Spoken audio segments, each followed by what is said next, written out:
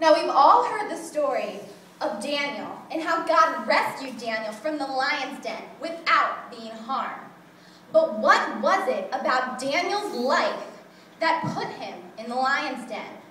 What was his crime that resulted in such a punishment? Now, Daniel was guilty, all right, but he was guilty for his relentless obedience to God. Daniel was just a teenager. He was taken into captivity during the reign of King Nebuchadnezzar, the king of Babylon. Now, Babylon was a city devoted to materialism and sensual pleasure.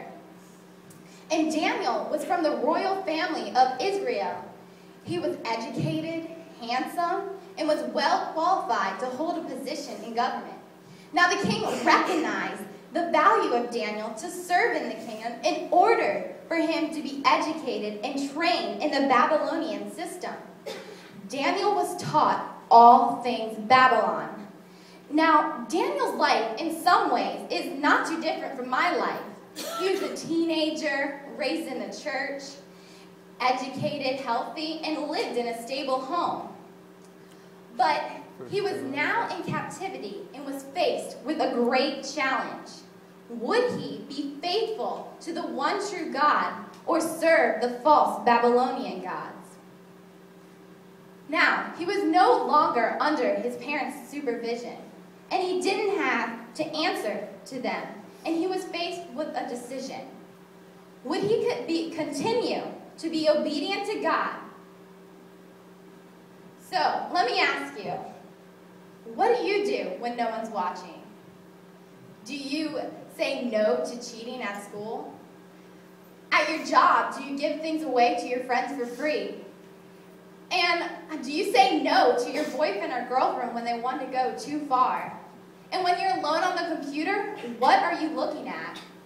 Daniel 1:8 says, "But Daniel resolved not to defile himself with the royal food and wine that was offered to him."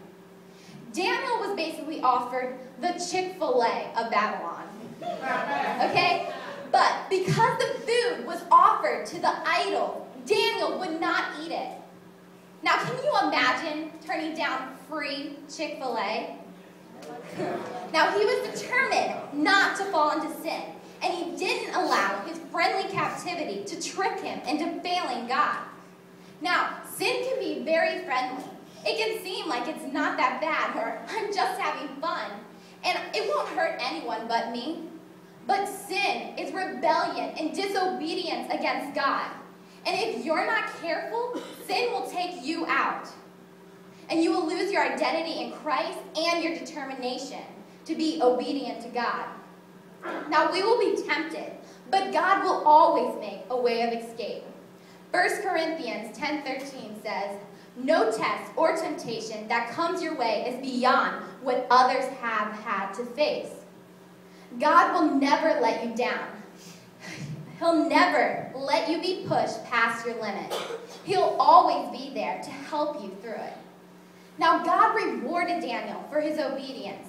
Daniel 1:18-20 said, God gave him knowledge and understanding of all kinds of literature and learning. And Daniel could understand dreams and visions of all kinds. And he was placed as second in command of the kingdom. Now, like Daniel, I myself have been in a place of friendly captivity. Last year, I was involved in friendships that challenged my resolve to relentlessly pursue God. I started lying to my parents, sneaking around late at night, and all I cared about was myself. I had allowed a Babylonian mindset to creep into my life, and I ultimately ate the Chick-fil-A. Now, when God showed me where I was spiritually last year, I had to make a decision, and I chose to pursue God relentlessly. I repented to God and asked my parents for forgiveness, and I had to change my friends.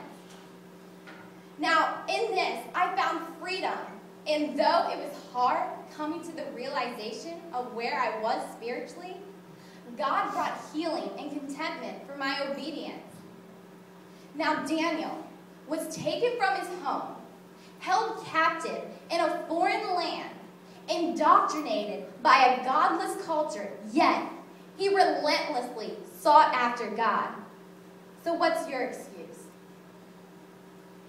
Now, when materialism and sensual pleasure are taking you captive, pulling you away from your relentless pursuit of God, I challenge you, will you dare to be a Daniel?